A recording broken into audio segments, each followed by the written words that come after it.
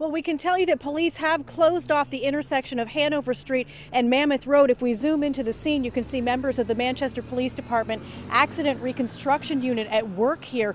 They responded to reports of a man hit by a car here just about 8 p.m. Witnesses saying that man was taken to the hospital in an ambulance. His condition, his name have not been released yet.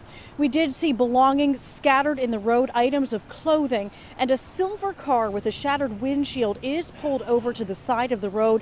Once again, Manchester police activated their accident reconstruction team to look into what happened here. They say the road at Hanover and Mammoth will remain closed for several hours while they investigate. Once again, that man was taken to the hospital just about 3 hours ago. His condition is not known. As soon as we learn more information, we'll be sure to pass it on to you. Live in Manchester, Jean Mackin, WMUR News 9. Okay.